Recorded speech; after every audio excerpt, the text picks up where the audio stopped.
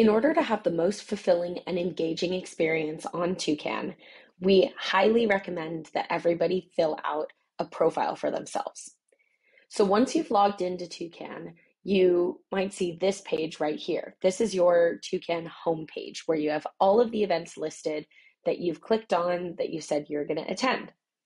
So up in the top right corner, right here, you can see your profile picture. Click on that drop-down menu and click Profile. Right there, you can see how your profile will look in an event, and you have the option to change your profile picture, your display name, add a little bio about yourself, put your website so that people can check out what you do, and then link your social media accounts.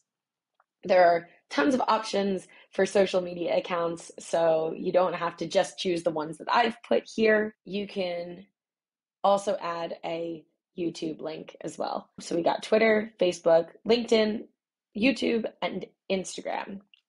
This will really help people see who you are and learn about what you do so that they have some context when they're networking with you.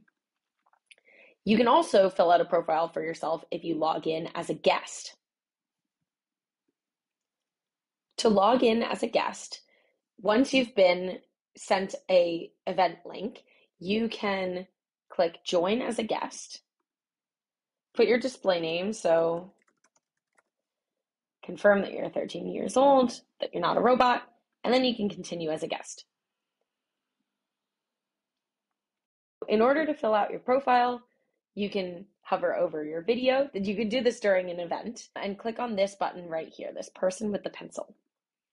That opens up this page where you got your display name, you can upload an image for yourself, fill out your profile, add your website, and link your social media accounts, just like you could do on a full account, except it's a guest account.